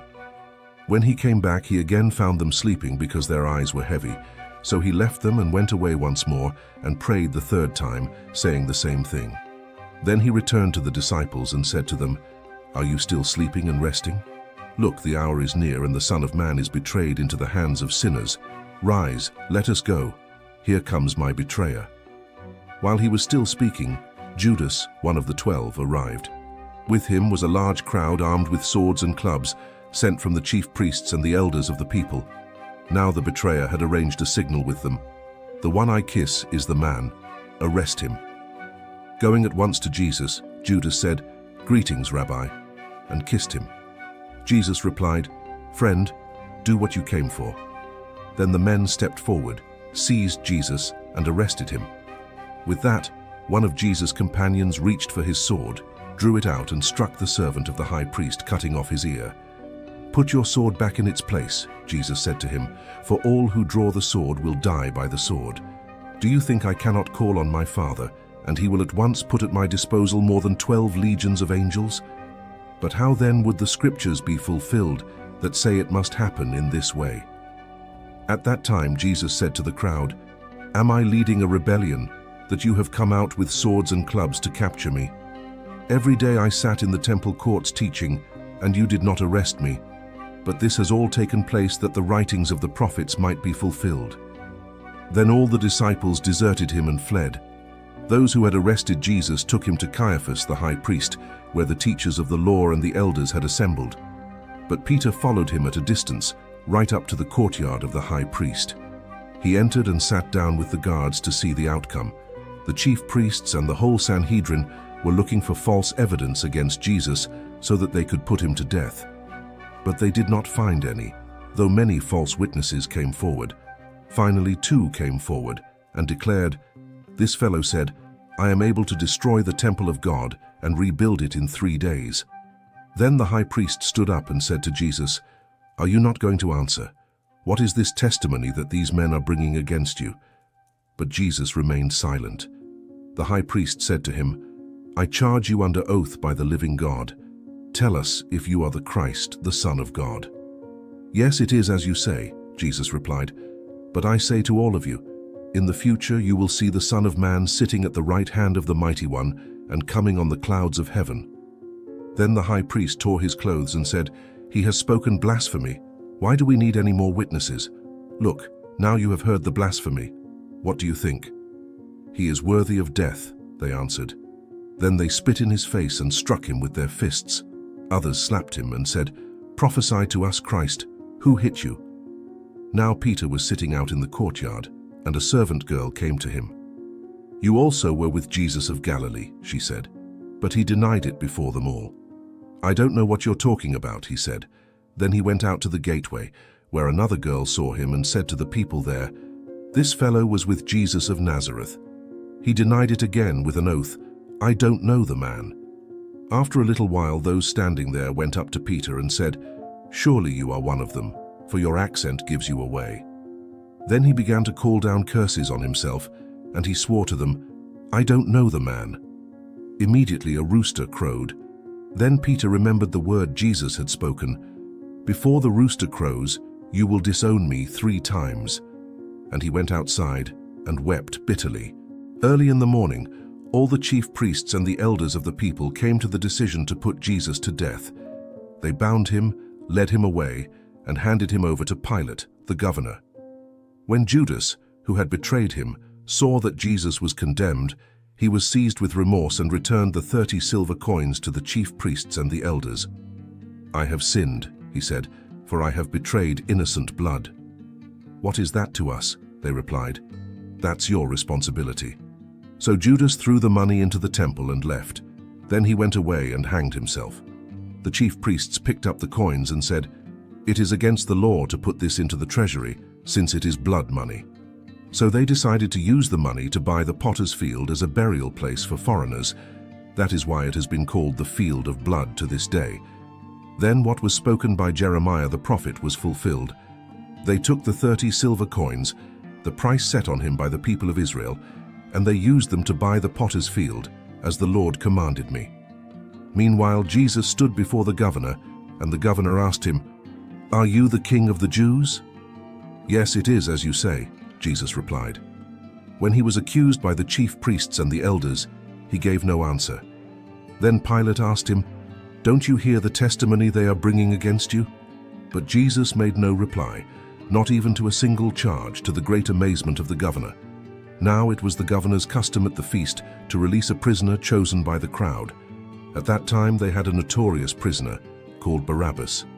So when the crowd had gathered, Pilate asked them, "Which one do you want me to release to you, Barabbas or Jesus, who is called Christ?" For he knew it was out of envy that they had handed Jesus over to him.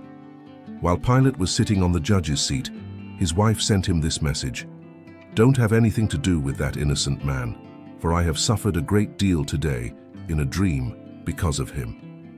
But the chief priests and the elders persuaded the crowd to ask for Barabbas and to have Jesus executed. "Which of the two do you want me to release to you?" asked the governor. "Barabbas," they answered. "What shall I do then with Jesus who is called Christ?" Pilate asked. They all answered, "Crucify him." "Why? What crime has he committed?" asked Pilate. But they shouted all the louder, "Crucify him." When Pilate saw that he was getting nowhere, but that instead an uproar was starting, he took water and washed his hands in front of the crowd. "I am innocent of this man's blood," he said. "It is your responsibility." All the people answered, "Let his blood be on us and on our children." Then he released Barabbas to them, but he had Jesus flogged and handed him over to be crucified. Then the governor's soldiers took Jesus into the praetorium and gathered the whole company of soldiers around him. They stripped him and put a scarlet robe on him, and then twisted together a crown of thorns and set it on his head. They put a staff in his right hand and knelt in front of him and mocked him. "Hail, King of the Jews," they said. They spit on him and took the staff and struck him on the head again and again. After they had mocked him, they took off the robe and put his own clothes on him. Then they led him away to crucify him. As they were going out, they met a man from Cyrene named Simon, and they forced him to carry the cross. They came to a place called Golgotha, which means the place of the skull. There they offered Jesus wine to drink, mixed with gall. But after tasting it, he refused to drink it. When they had crucified him, they divided up his clothes by casting lots, and sitting down, they kept watch over him there. Above his head, they placed the written charge against him. "This is Jesus, the King of the Jews." 2 robbers were crucified with him, one on his right and one on his left. Those who passed by hurled insults at him, shaking their heads and saying, "You who are going to destroy the temple and build it in 3 days, save yourself. Come down from the cross if you are the Son of God." In the same way, the chief priests, the teachers of the law, and the elders mocked him. "He saved others," they said, "but he can't save himself. He's the King of Israel. Let him come down now from the cross, and we will believe in him. He trusts in God. Let God rescue him now if he wants him, for he said, 'I am the Son of God.'" In the same way, the robbers who were crucified with him also heaped insults on him. From the 6th hour until the 9th hour, darkness came over all the land. About the 9th hour, Jesus cried out in a loud voice, "Eloi, Eloi, lama sabachthani," which means, my God, why have you forsaken me?" When some of those standing there heard this, they said, "He's calling Elijah." Immediately one of them ran and got a sponge. He filled it with wine vinegar, put it on a stick, and offered it to Jesus to drink. The rest said, "Now leave him alone. Let's see if Elijah comes to save him." And when Jesus had cried out again in a loud voice, he gave up his spirit. At that moment the curtain of the temple was torn in two from top to bottom. The earth shook and the rocks split. The tombs broke open, and the bodies of many holy people who had died were raised to life. They came out of the tombs, and after Jesus' resurrection, they went into the holy city and appeared to many people. When the centurion and those with him who were guarding Jesus saw the earthquake and all that had happened, they were terrified and exclaimed, "Surely he was the Son of God." Many women were there, watching from a distance. They had followed Jesus from Galilee to care for his needs. Among them were Mary Magdalene, Mary the mother of James and Joses, and the mother of Zebedee's sons. As evening approached, there came a rich man from Arimathea named Joseph, who had himself become a disciple of Jesus. Going to Pilate, he asked for Jesus' body, and Pilate ordered that it be given to him. Joseph took the body, wrapped it in a clean linen cloth, and placed it in his own new tomb that he had cut out of the rock. He rolled a big stone in front of the entrance to the tomb and went away. Mary Magdalene and the other Mary were sitting there opposite the tomb. The next day, the one after Preparation Day, the chief priests and the Pharisees went to Pilate. "Sir," they said, "we remember that while he was still alive, that deceiver said, 'After 3 days I will rise again.' So give the order for the tomb to be made secure until the 3rd day. Otherwise his disciples may come and steal the body and tell the people that he has been raised from the dead. This last deception will be worse than the first." "Take a guard," Pilate answered. "Go, make the tomb as secure as you know how." So they went and made the tomb secure by putting a seal on the stone and posting the guard. After the Sabbath, at dawn on the 1st day of the week, Mary Magdalene and the other Mary went to look at the tomb. There was a violent earthquake, for an angel of the Lord came down from heaven and, going to the tomb, rolled back the stone and sat on it. His appearance was like lightning, and his clothes were white as snow. The guards were so afraid of him that they shook and became like dead men. The angel said to the women, "Do not be afraid, for I know that you are looking for Jesus who was crucified. He is not here, he has risen just as he said. Come and see the place where he lay. Then go quickly and tell his disciples, 'He has risen from the dead and is going ahead of you into Galilee. There you will see him.' Now I have told you." So the women hurried away from the tomb, afraid yet filled with joy, and ran to tell his disciples. Suddenly, Jesus met them. "Greetings," he said. They came to him, clasped his feet, and worshipped him. Then Jesus said to them, "Do not be afraid. Go and tell my brothers to go to Galilee. There they will see me." While the women were on their way, some of the guards went into the city and reported to the chief priests everything that had happened. When the chief priests had met with the elders and devised a plan, they gave the soldiers a large sum of money, telling them, "You are to say, 'His disciples came during the night and stole him away while we were asleep.' If this report gets to the governor, we will satisfy him and keep you out of trouble." So the soldiers took the money and did as they were instructed. And this story has been widely circulated among the Jews to this very day. Then the 11 disciples went to Galilee, to the mountain where Jesus had told them to go. When they saw him, they worshipped him, but some doubted. Then Jesus came to them and said, "All authority in heaven and on earth has been given to me. Therefore go and make disciples of all nations, baptizing them in the name of the Father and of the Son and of the Holy Spirit, and teaching them to obey everything I have commanded you. And surely I am with you always to the very end of the age."